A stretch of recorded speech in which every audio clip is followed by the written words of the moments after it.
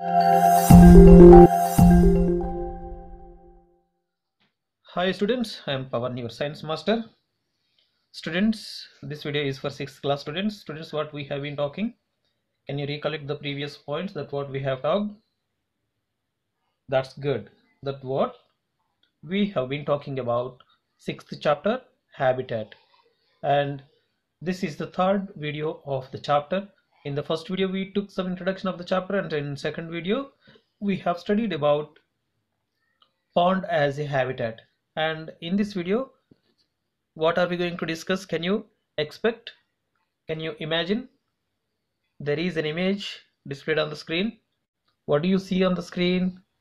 You can see a tree, birds flying over the tree, some creatures on the ground, just near the stem or near under the tree. You can see some creatures. What are those? You can see some mushrooms, you can see some worms, some bugs, earthworms, some beetles. Yes? Yes. So this is how you can see the plant and around the plant. Okay? Actually, what are we going to discuss is plant or a tree as a habitat. Tree as a habitat. What are we going to talk? Tree as a habitat. Very good. Tree as a habitat. Shashi, can you tell me what are we going to talk now? Tree as a habitat. Very good. Tree as a habitat. So here I will keep I will keep displaying this image on the screen and I will explain. Please follow me.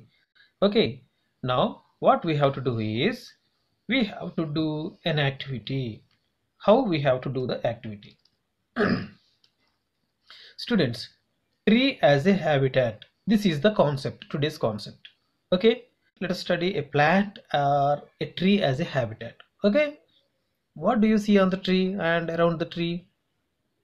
Birds, monkeys, squirrels, snakes, ants, spiders, caterpillars, moths, bees, wasps, small plants like mosses, mosquito, or some organisms that you may find on a tree.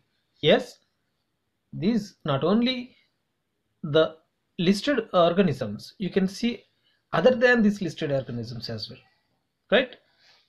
Try to classify them into different categories. How to classify them? Based on what? You have to classify them based on where you find them, especially on tree and around the tree. Okay, and if other organisms other than the listed organisms that what I read, we just mention them. Okay, what?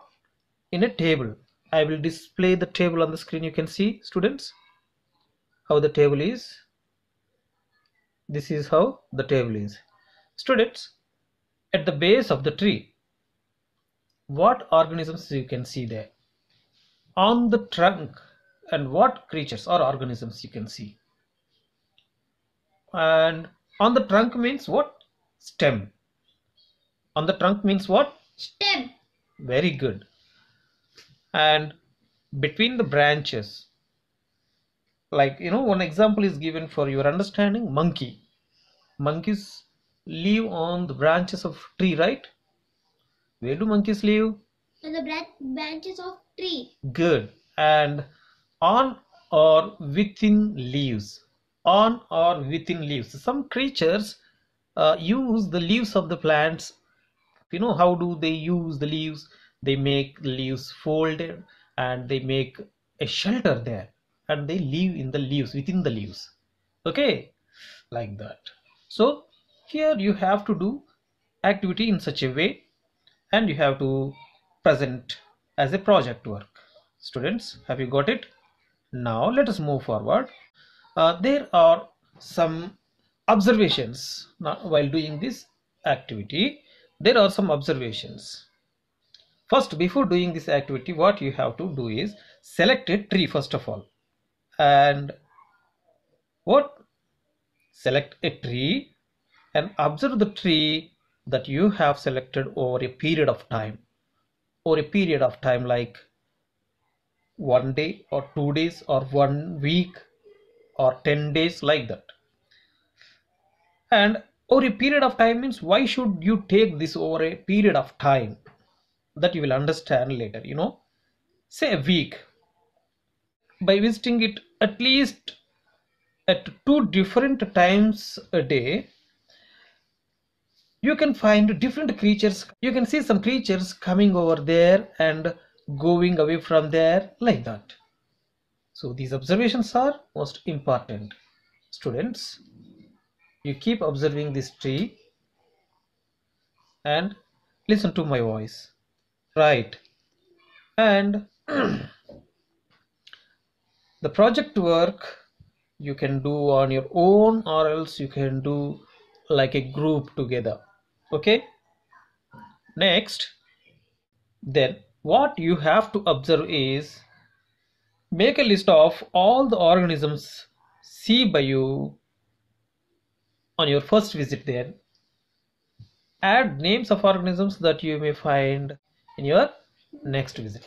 You have to keep on visiting. You have to keep on visiting the tree frequently, and you keep on observing the creatures present there near or around the tree, on or around the tree at first visit, and on second visit, on third visit, like that. So if you observe like that, you can see the different organisms coming there and going away from there. Okay, like that. And make a rough sketch of the tree in your notebook, and mark the places on the tree where you spot these organisms. And where you spot these organisms, in the sense where you see these organisms on the stem, or in the branches, or on the leaves, or under the tree, or on the bark, on the stem, trunk, like that. Okay, different parts of the plant, the different parts of the tree. Okay, so this is how you can make a project work like this. and you have to carry out some exploration by trying to find observations. What observations I will say? Did you find some small plants growing on the tree? Of course, you can find some small plants even growing on the tree as well. And is the tree chosen by you a habitat for this plant? Of course, yes, maybe habitat for those plants growing on the tree as well. Okay, and did you find that some animals were always present on the tree? Did you find that some animals always present on the tree? Of course, you may find like ants always present on the tree. Good. Next, did you find some animals coming and going away from the tree? Of course, some birds come over there and go away from there, like that. And did you spot the same animals every day? These are the observations of your project work, students. Tell me, Shashi, tell me, what are your observations? Whether the organisms are same organisms are there on or around the tree, or different organisms are there on or around the tree. Different organisms are there around the tree. Very good. Different organisms are there on or around the tree, right? That's good. So, is the tree a habitat for the organisms that came on? Is the tree a habitat for organisms? Of course. Yes, we can say yes, the tree is a habitat. And the same tree may be habitat, may not be habitat. Okay, and the creatures may choose another tree for their survival. Okay, like that. You have to observe, and based on your observations, for which organisms is the tree observed by you a habitat, that you have to identify. For which organisms? I listed just before. No, I said some names of organisms. Yeah, like that. You have to what?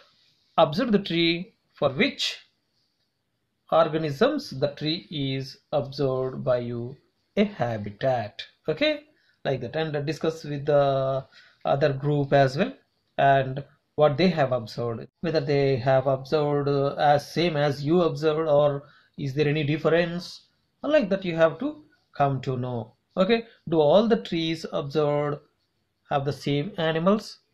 These are the observations. One, you have to compare your project work or your observations with others' observations like this. Now, do all the trees observed have the same animals? Maybe same, may not be same.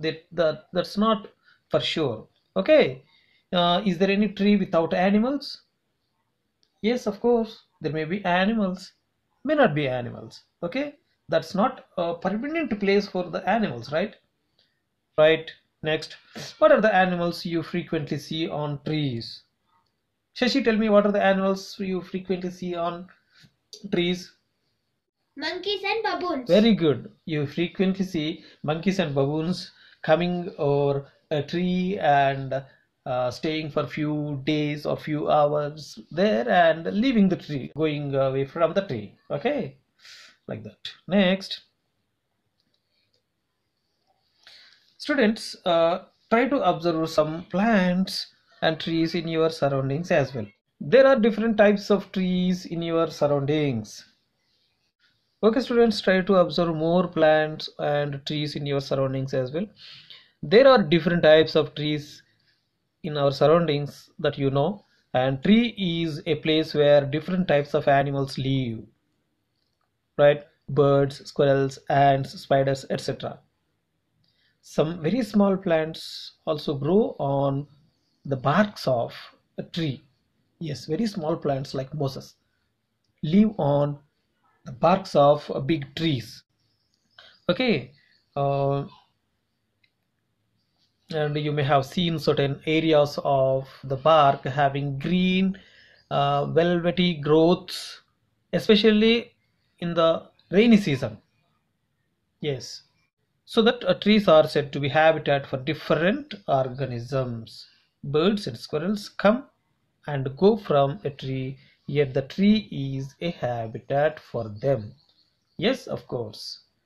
The tree is a habitat for certain creatures, but that's not a permanent habitat for them. The same tree is not a permanent habitat for those creatures. The creatures select another tree as a habitat. On the whole, we can say tree as a habitat. I hope you all understood tree as a habitat concept for this video, students.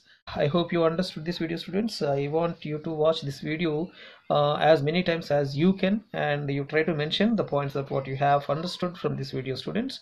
And thank you for listening, and thank you one and all. And in the next video, I will teach you about our house as a habitat. Thank you.